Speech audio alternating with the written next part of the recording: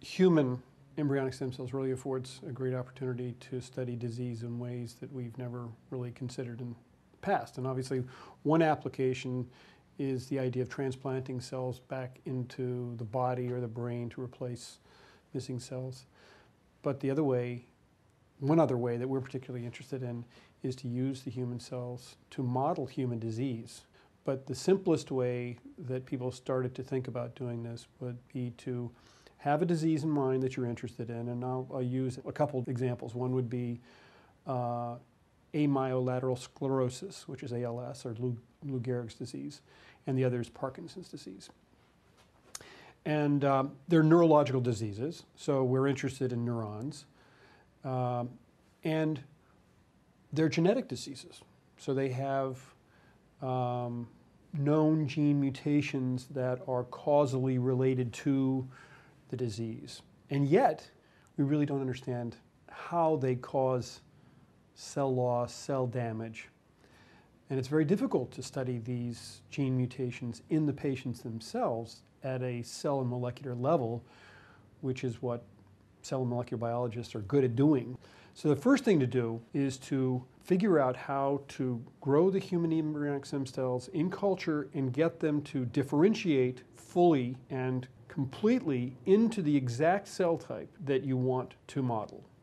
So we've co-cultured these human differentiated cells with human muscle cells to see whether or not they can actually make synaptic contact. Then you can begin to overexpress in the premotor neuron the diseased gene. So you're basically setting up an entire circuitry within which to evaluate the causal nature of it.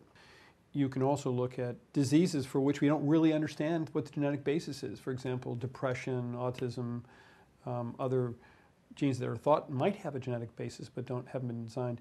You can take skin biopsies or keratinocyte cells and do IPS on those diseases to begin to look at the molecular mechanisms underlying diseases for which we don't really yet know what the mechanism is. But this methodology affords you the opportunity to really drill down and understand something about it and maybe reveal what a common molecular mechanism is.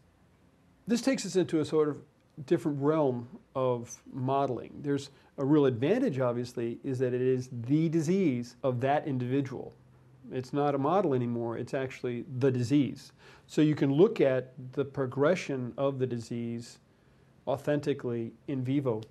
The reason I think that's important in all this approach of starting from embryonic up to adult is important is because the phenotype or the disease characteristics that we see in an endpoint may have been caused by some event that occurred earlier. And unless you can recapitulate the entire process from the early stage to the mature stage, you may miss it. You may see nothing but tombstones at the end here, which is nothing about the mechanism. So you're not going to be able to reverse anything or ameliorate things because the events occurred at an early time point. So I've been working with stem cells at one way or another for a long time, over 20 years. A missing piece in all of this has always been the relevancy to humans, and it's given us, it's very difficult to do these kinds of studies that we've been doing in the past in humans. With the advent of having in hand human embryonic stem cells and the ability of those human embryonic stem cells to give rise to authentic neurons in vitro really opens up an angle or a component of research, and really any understanding, normal development as well as disease, but now looking at humans and how it happens in humans. And it does make a very big difference.